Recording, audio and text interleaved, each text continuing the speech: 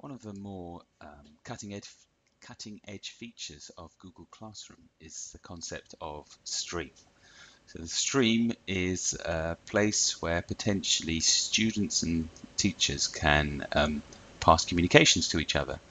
So you can, as a teacher, you can make general stream comments as announcements, or you can make marked assignments available.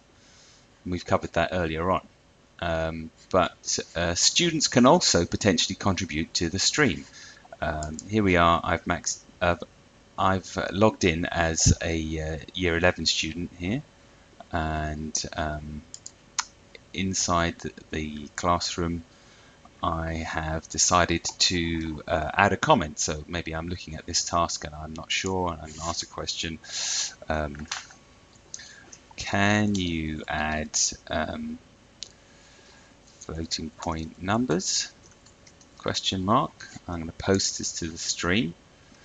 That comment's been added. Now this is my teacher interface, and you can see that I've picked up this comment in the stream, and if I click on here, I can feed the comment back to Maxim.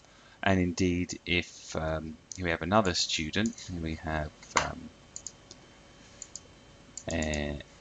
I'll just go to the classroom here. This is Vitor. I'm just using students who have left the school.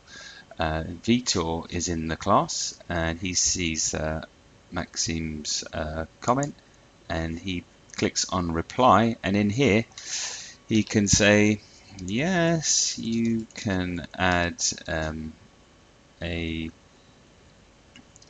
decimal place control, and then he posts it, and then me as a teacher, I will see almost instantaneously Maxim's dialogue with Vitor and Maxim in dialogue.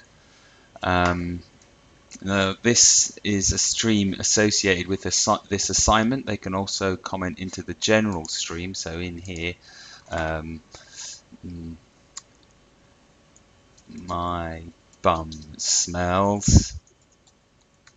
So there we go. Student is producing inappropriate content into the stream, and unfortunately, new items arrive. Fairly shortly, everyone in the class will be able to see that stream comment. I'll refresh the page. And Vito has said, my bum smells. That's irritating. Kids are going to start, your feet. They're going to start this horrible reaction of comments, nasty comments. As the teacher,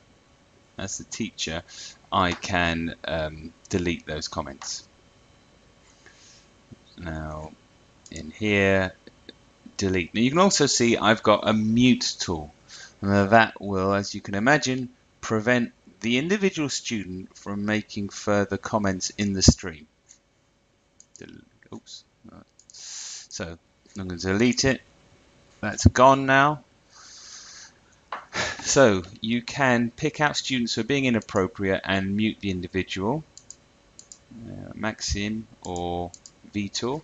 You can also, in the students dialog, select students who are persistently being irritating, and then in the actions tool you can mute them.